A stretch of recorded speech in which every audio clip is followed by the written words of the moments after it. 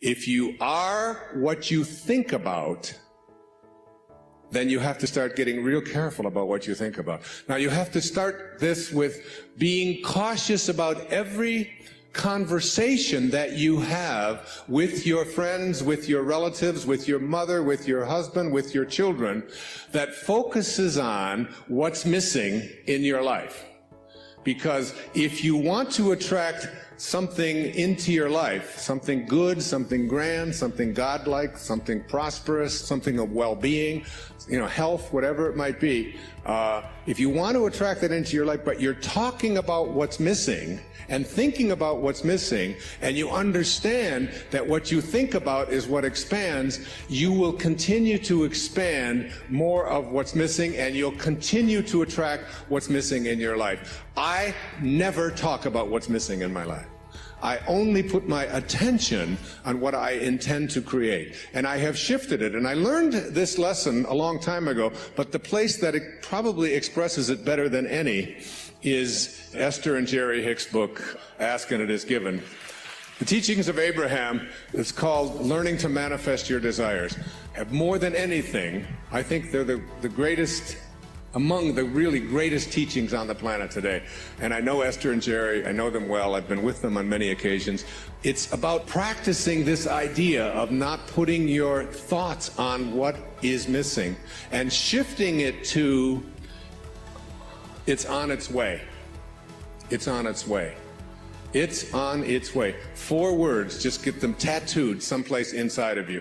Whatever it is that you would like to attract into your life, know that it's on its way. And I want to say to you that as you begin to get your thoughts more harmonized with Tao thinking, that is, with the thinking of the source, the thinking of God, that which always has been, that which does nothing but leaves nothing undone, as you begin to more and more harmonize in this way, what happens is that you start elevating your thoughts so that the habit of how you think becomes more harmonized rather than a polarity with what you want to attract. It becomes harmonized with it, and it becomes your natural way of how you think all the time.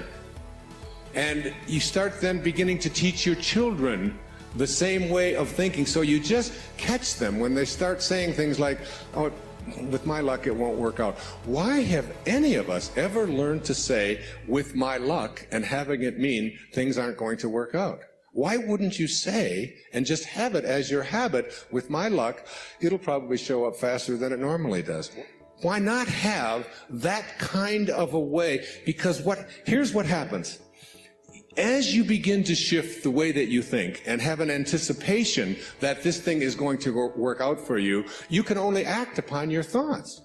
And as you get these higher and higher thoughts, what happens is that the thought is now more aligned with what it is you want to attract, and then you start acting upon that thought.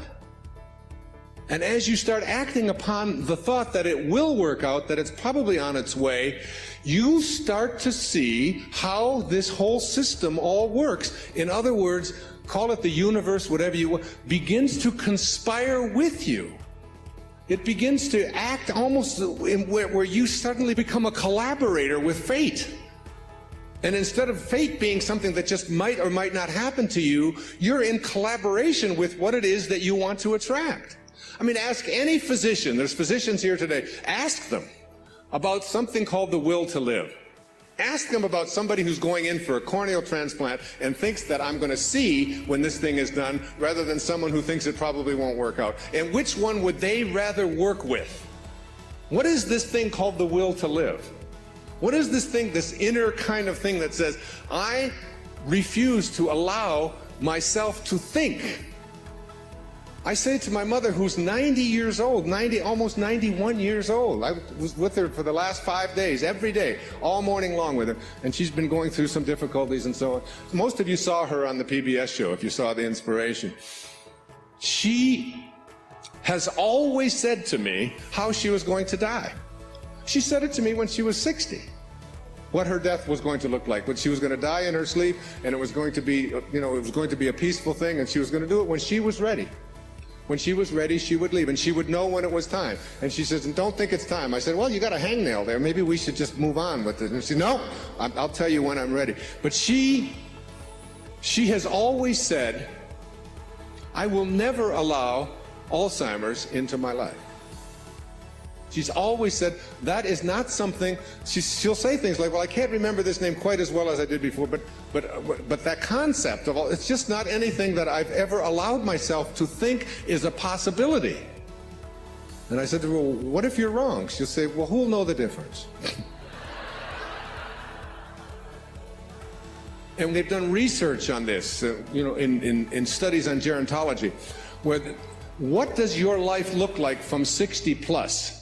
Versus what does your life look like from 60 down to into your 20s? That people who live a dynamic life into their 60s, 70s, 80s, and 90s, people who feel strong, who don't feel that getting older means that I have to in any way decline any place, physically or mentally. Getting older has nothing to do with the concept of declining.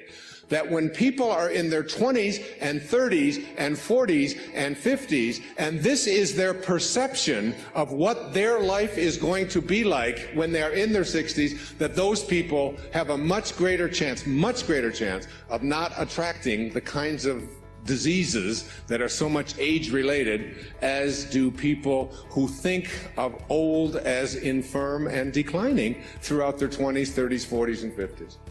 That you change the way you believe about that and you say declining is not a possibility. I don't think about what's missing.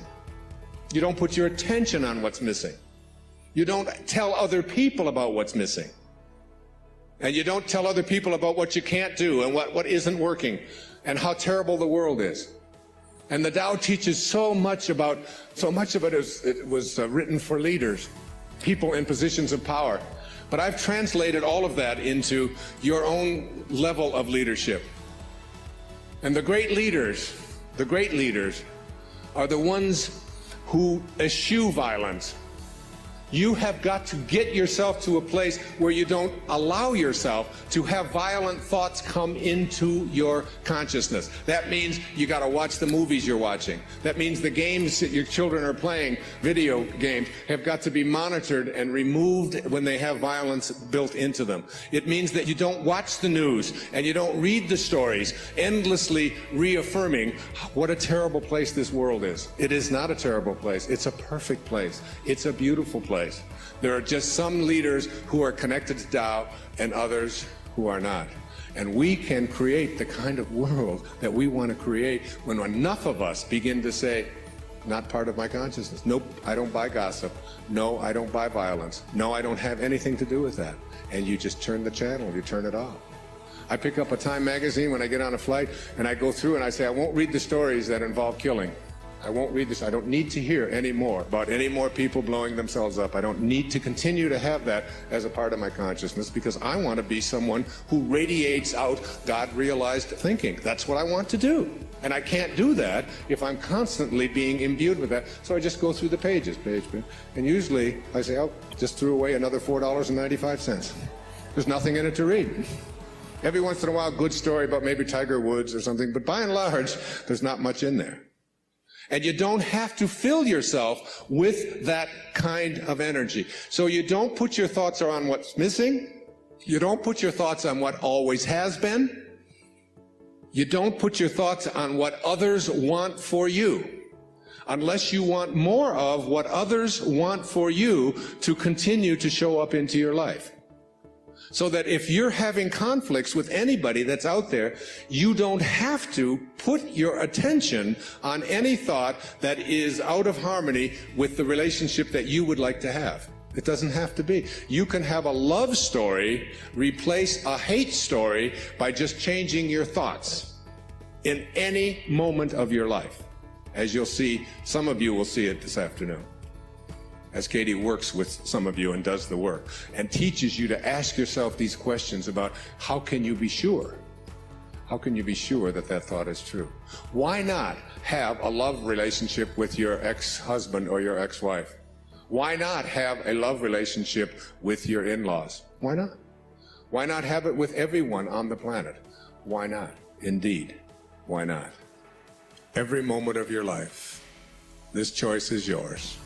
You can either be a host to God or a hostage to your ego. It's your call. God bless you, and thank you for your attention. Namaste. Thank you.